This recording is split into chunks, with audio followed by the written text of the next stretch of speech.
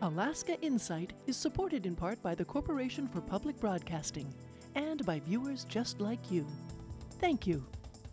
Researchers looking for new ways to treat human brain injuries and other cognitive disorders are finding answers, studying hibernating Arctic ground squirrels. The optimal therapy for somebody who has a brain injury is to either stop fever or to cool the body. And the best way to do that is through the same mechanism that the ground squirrels do to turn down the thermostat. We'll hear from scientists about these and other medical breakthroughs that could come from understanding the extremes of hibernation right now on Alaska Insight.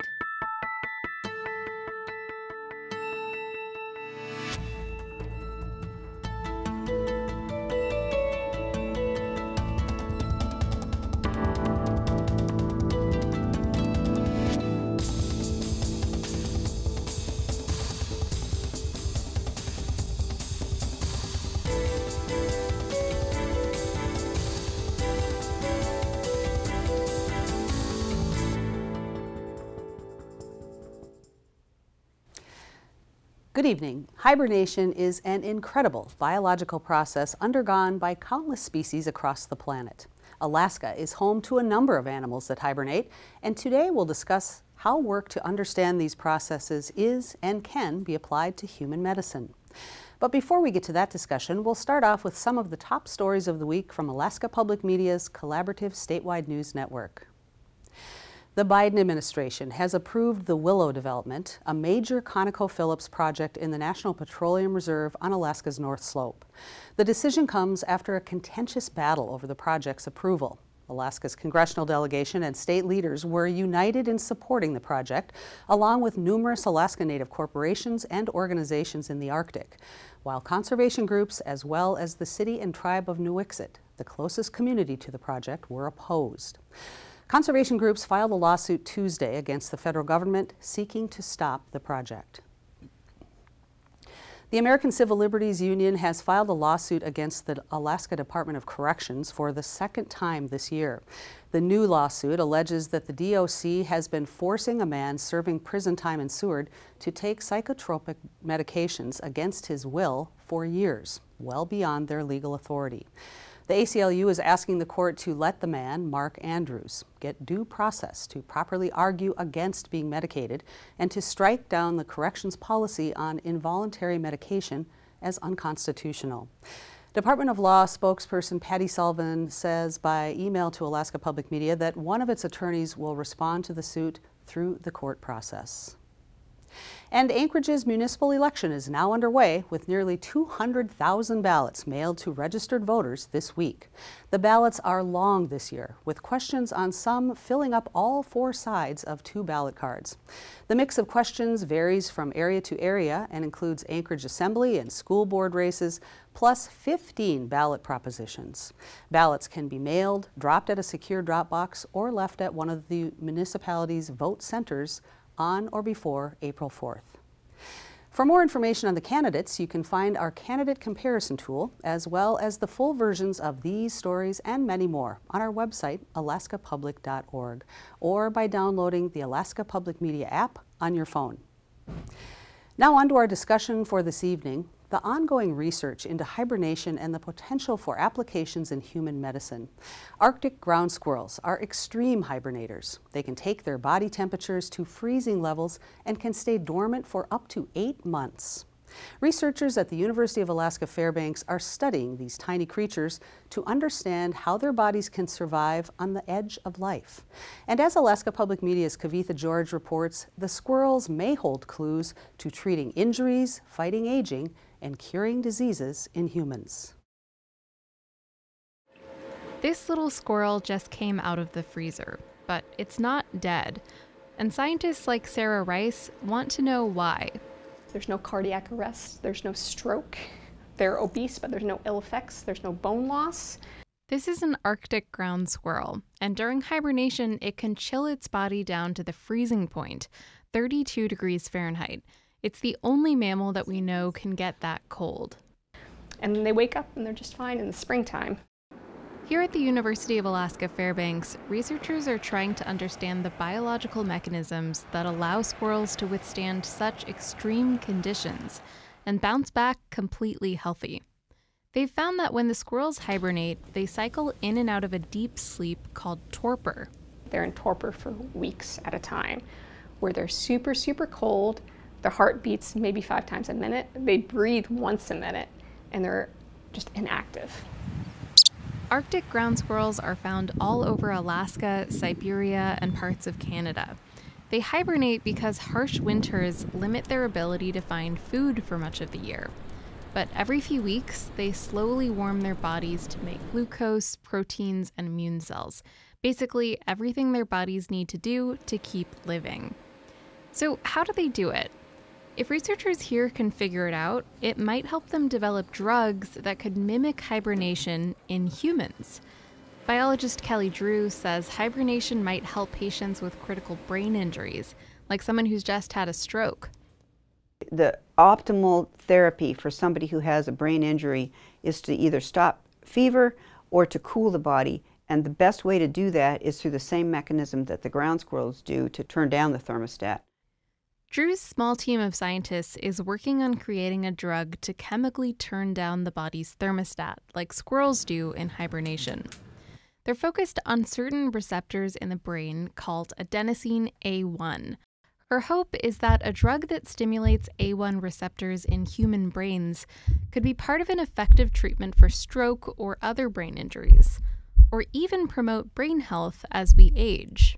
The other thing that cooling and rewarming does to the brain is it also creates these regeneration of synapses and maybe even neurons. And so for things like mental health, I think cooling and rewarming could be remarkable because it promotes plasticity. Same with neurodegenerative diseases like Alzheimer's. So far, Drew says the drug has shown promising results in rats and pigs. The drug testing process is long and rigorous. If it works, it could be 5 to 10 years before it has final FDA approval for human use. Drew says NASA has even shown an interest in the potential to put astronauts in a hibernation-like state to aid space travel. The 7-month trip to Mars would be a lot more pleasant in a hibernation bubble. For Alaska Insight, I'm Kavitha George.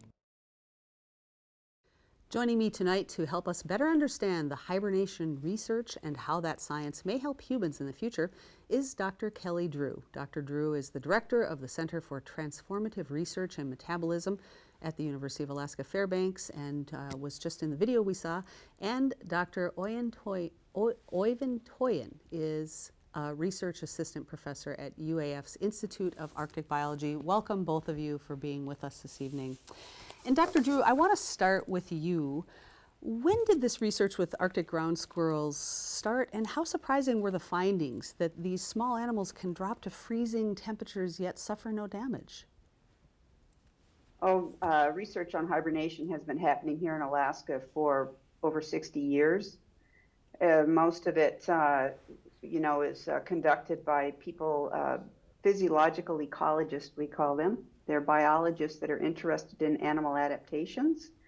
And so Brian Barnes, I think it was 1989, he published a paper in Science that showed that the ground squirrels can drop their body temperature below freezing. But his work builds on decades of work here in Fairbanks. So that's the exciting thing, and I think what really adds rigor to the biomedical applications is that the many years of basic science, understanding what the animals do in their physiology in somewhat of a descriptive way, but now we understand that, so we can say, wow, they know how to do that. I guess if we knew how to do that, we could use that for human applications. And breaking down the center's research, you study hibernation to learn what's happening in the body during that state to see how it might apply to human medicine. Humans aren't hibernators, so how could hibernation offer help to humans? Well, there's a number of things. Originally the first application is for critical care, particularly to protect the brain. But the adaptations are so relevant to things like obesity and aging, like the video referred to. So it's really the process of rewarming from hibernation, where a lot of the plasticity happens for brain and regeneration.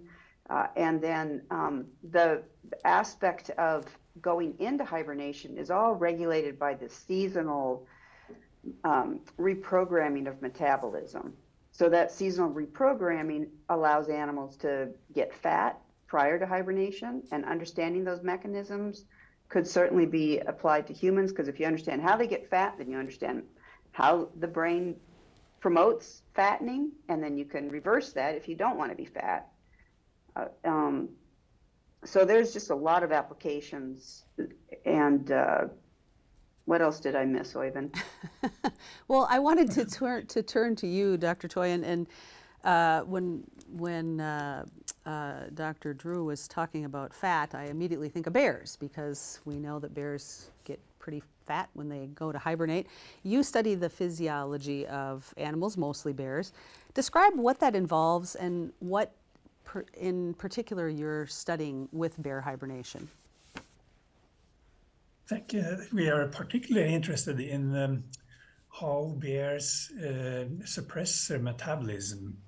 The difference between bears and Arctic ground squirrels, we think that both, it's important to study both, but bears are hibernating at a temperature that is much closer to what a normal human would have. And thereby, we do not have all the complications by managing a very low body temperature. So, but they still suppress their metabolism. Metabolism, that's the processes that sustain life and consumes oxygen. And in many clinical cases, like cardiac arrest and stroke, the oxygen supply to the tissues have been restricted and blocked. And thereby, but if you can then decrease the amount of oxygen consumed by the tissues, then one could avoid injury and improve the outcome much better. What level of cold can bears survive compared to Arctic ground squirrels? That's a good question, but what we do know is that bears, they seldom want to go, well, we are scientists, I would say 30 degrees C, but they normally hibernate at a temperature of about 90 Fahrenheit. So that's the average, but they actually vary their body temperature constantly through hibernation. So it's not a stable temperature actually, but and that's a lot more moderate. We know they can tolerate lower temperature before they go into get problems like getting cardiac arrest. There were some early experiments done on bears that were going to be euthanized, and they didn't get cardiac arrest before down to about 25 degrees C, so about 10 Fahrenheit lower than, 20 Fahrenheit lower actually than would be normal for a bear actually. So they are much more tolerant to low temperatures than us, but still they cannot go down to the low temperatures that an Arctic ground squirrel would do. And if you were going to use cooling and rewarming in these human applications for treatments of injuries or stroke, heart attack, is it figuring out how to have a drug that recreates what's happening rather than actually cooling people down and rewarming them? Because that would take quite a bit of conditioning, wouldn't it, so for the humans to be able to reach that low temperature? Yeah, it takes time for sure. And so if we had a drug that worked at a cellular level and could almost instantly decrease metabolism, that could be a very efficient treatment actually. Theoretically, of course, we don't have that drug at the moment. Dr. Drew, pick it up there. Let's talk a little bit about the fact that ground squirrels don't suffer tissue damage when their temperatures drop below 32 degrees. And could understanding this help with frostbite treatment in humans in the future? Is it well understood why their tissues don't suffer damage? No, that's an area that is wide open that we have not had the bandwidth to tackle yet. But it's a really good question. The other question, kind of that we've been talking about, and the comparison with bears is that, the ground squirrels, the fundamental feature of hibernation is they turn down their thermostat when they enter hibernation. And then the ground squirrels get so cold that the low temperature contributes to that metabolic suppression. Bears don't get so cold, so they offer the opportunity to identify other mechanisms in addition to cold that contribute to the metabolic suppression. And what that ultimately amounts to is taking away the side effects when you do cool people. So cooling is already standard of care for critical care, for neurocritical care. If you've had a cardiac arrest, standard of care is to cool for 24 hours. Babies that are born with inadequate oxygen delivery are cooled for 3 days, down to the level that a bear will tolerate. So about the same. But that cooling, particularly in adult humans, causes a lot of complications that physicians have to struggle with, and it decreases the safety of cooling. So this ability to coordinate that cooling rather than forcing it is expected to be beneficial. Right now, there's a lot of controversy over cooling because of these side effects and some life-threatening side effects. So there have been clinical trials that suggest the benefit is not as great as what was first thought, although we know lots of examples. For example, people who drown in cold water can be literally dead for hours and revived with minimal neurologic deficit, if none, So it's just a matter of being able to coordinate the processes in a way that the body can tolerate. And so this is the start. So some of the work I do, and Oyvind has participated, is looking at how the brain regulates this. But then you can also look at the cellular level outside the brain and find other mechanisms. And those are the ones that have not fully been identified. And beyond heart attack and stroke, describe the prospects for addressing mental health concerns like PTSD. What are you learning that could offer help for people experiencing trauma? Well, trauma and mental health often has to do with the brain plasticity, what synapses are formed, what networks are active in ways that are not productive.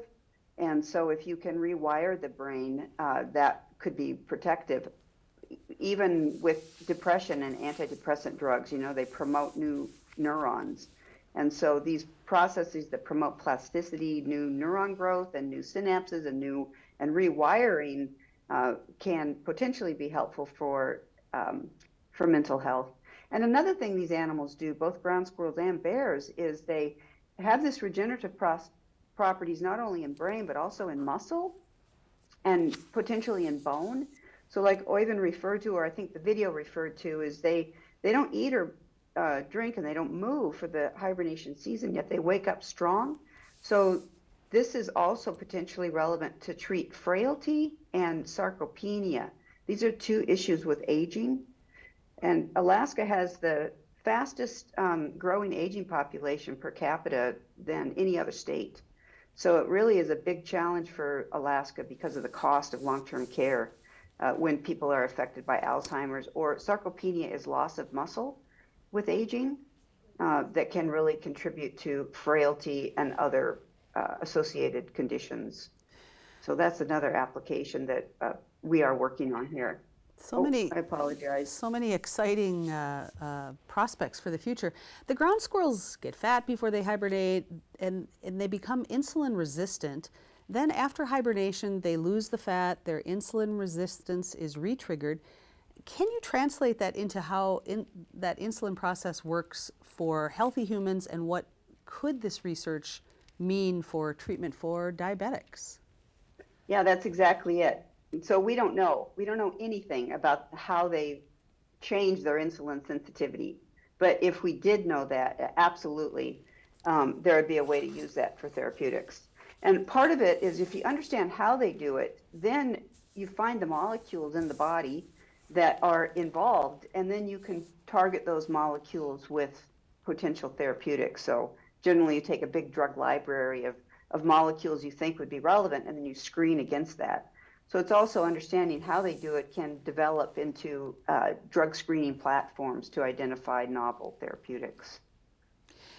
Usually science, if I understand it correctly, is trying to disprove things, challenging new theories and assumptions to see if they fall apart. But this research sounds like it's more like solution science, studying what's working in animals and seeing how that might be applied to human health. If I'm characterizing that correctly, is this a new approach, and how do you see it expanding into other areas of medicine?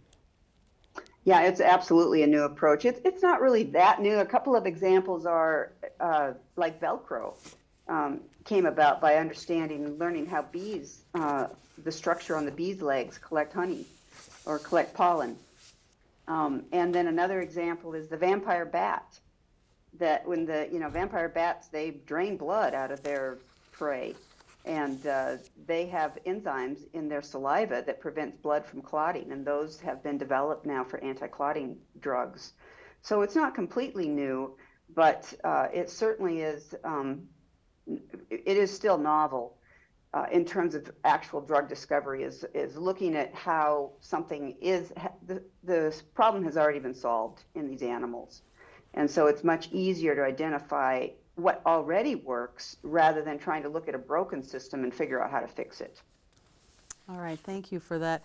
Dr. Toyen, I want to turn to you now. You had mentioned in an earlier interview that hibernation might be a basic part of an organism that has sort of gotten lost and doesn't function in animals that don't hibernate. Why would this be part of the basic makeup, and what species is this dominant function found in? It's found in among a very wide class of different animals. And that's the reason why we say that it might be a very basic thing that could have existed from the very beginning. Animals, to start with, were ectotherm, which means that they are following their body temperature is not kept at a constant level, but follow the environment. So, only with evolution did some animals become what we call homeotherms, which means we actually regulate body temperature at a fixed level.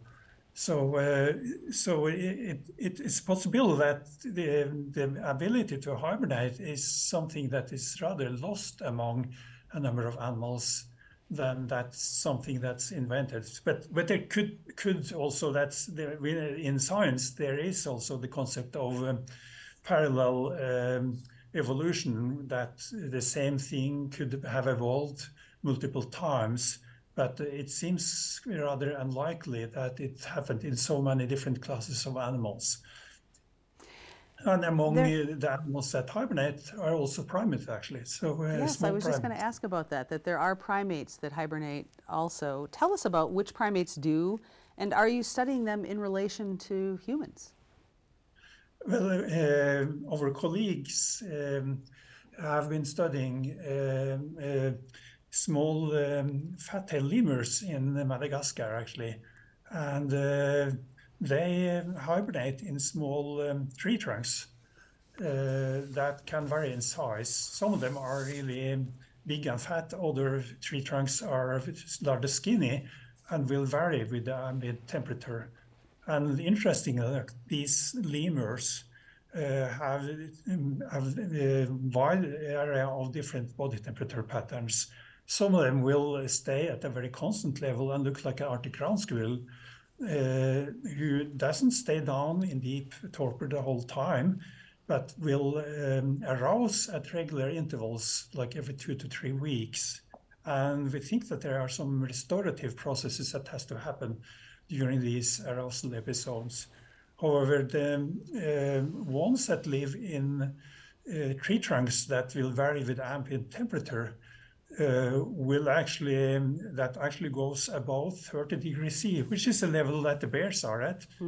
They will not show these arousal episodes. They will just keep fluctuating their body temperature on a daily pattern. And we only have a few seconds left here. I just wanted to ask about the prospect for the potential of perhaps some sort of synthetic torpor state where humans could be put in treatment for certain illnesses or injury, or for sending astronauts into space. Is that at all possible? Well, I mean, that's what I'm working on primarily, and it's I think it's going to be possible, but really the important point to understand is that as we peel these things off of what hibernation is, we're peeling these one at a time. Mm-hmm. Hibernation is a very whole animal systems phenomenon. And I think as we continue to study it, we'll understand that better. All right. And hopefully one day we'll be able to mimic the whole thing. Well, thank you so much. Thanks to both of you for being here. As you heard this evening, the research into the physiological processes happening during animal hibernation may help humans live better lives in the future through innovative wound, disease, and trauma treatments. And the prospect of synthetic torpor, or an induced deep sleep state, may also aid human space travel, making it safer and less traumatic for the astronauts. That's it for this edition of Alaska Insight. Visit our website, alaskapublic.org, for breaking news and reports from our partner stations across the state. While you're there, sign up for our free daily digest so you won't miss any of Alaska's top stories of the day. Thanks for joining us this evening. I'm Lori Townsend. Good night.